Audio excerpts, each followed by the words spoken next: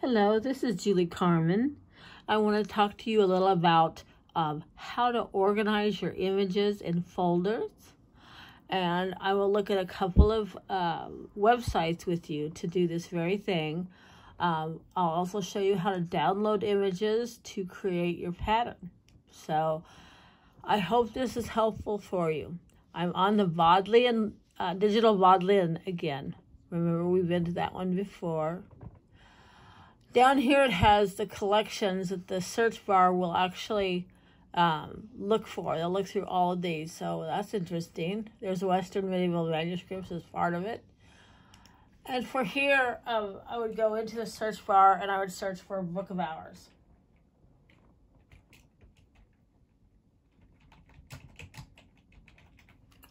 And I just hit the magnifying glass there. And here comes our lovely manuscripts on Digital Vaudlian. And I think I've already decided this is a good one to look for a patch, and I'll show you what I mean. When you look at the Digital Vaudlian, they'll already have some images digitized for you. And I kind of like this image here. If you scroll down, you'll see that there's another guy right there. And if you go down here, there's another image here. And if you keep going down, you'll see the very last image. There is another image, which is interesting. At least it is for me. So again, I'm using the sidebar or my mouse to make this larger. And then with the Vaudlian library, you got to make sure, well, what are their copyright rules? Over here is the information about that item, which is really good.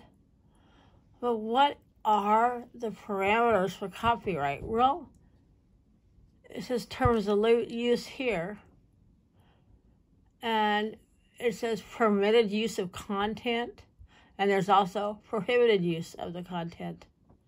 So you need to read about it and say, okay, is this item something I can use? When we're using images from Digital Vaudlian, so where you distribute, disseminate, or communicate the content to another person, you must, wherever possible, acknowledge the source of the content, which of course we would do. It has a holding institution there for Vaudlian library, so you're giving them credit where credit is due. So this is good information. Again, don't forget just to read what they're asking you to do. And that's easy to do. Okay, so over here, I've already looked at the copyright. I know what's going on. I'm going to right-click where it says Save Image As. And over here, it already has it as a PNG or PNG image, which means I want to transfer that to either a Word document or a JPEG. It's usually what I do. So over here, I'll change the title so I can find this again. I'm going to name it Man. Well, it's not working for me. Let's see. Let's try again. Okay. So here's Man. If I can type it. I am not having good luck typing this word. Okay. So here it is. I'm going to save it. I'm saving it. And it says I want to hand it over. Yes. Okay. So here it is. Okay. I'm going to go into the ping. Did I say where I wanted to save it? I don't think I did. So save as. I want to put it as a ping. But the main thing is I want to make it, you can put JPEG if you want to. The main thing is I don't want it in the contiguous. I want to put it on my desktop.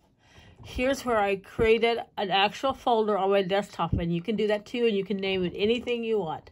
I've happened to name this folder Saved Images. So I'm going to save Man as a JPEG to my folders list. Okay. So then I get out of here, and it's not important. I'm going to go into my folders area, and I'm going to go to desktop and go to saved images, and there's Man, and it's today's date. It's a JPEG folder, so I'll go ahead and open that, and there it is.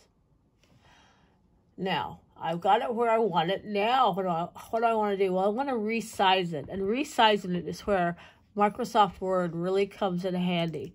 You come into Microsoft Word, you click on View, click on make sure the ruler part is checked. So you've got this ruler here that helps you decide what the size is going to be in this side over here. So you can make it the width you want and the length you want for the iron-on transfer page that you're going to print it on and eventually add to the fabric. Okay, so that's done. Then you want to go over to Insert, go over to Pictures because your image is a picture. Say this device. Again, go up to Desktop, Saved Images, click on Man. There's my image. Okay, now it's very small. It's probably not near big enough what I need to do to embroider. So I can make it as wide as I want. I can make it as long as I want. Now, look at that. And you think, well, that's not a very clear picture. But I think I've told you before that the image doesn't have to be crystal clear for embroidery. You just want the outline. You're outlining the image in black, and you're filling it in with satin stitch and couching stitch for the laid work. So there's your image. You can say up here, Save As. This PC, go back to Desktop, go back to Saved Images, and make sure that I put the name of it, Man. I can also put MS. I think the MS, it stands for manuscript. And I can put the number that I saw, which I think was 243. Oops. All right, then I can save it. There is the beginning of the finished patch because that's the image I will save. I will find it. I will make, oh, the other thing I want to do is I want to make sure to save on this desktop.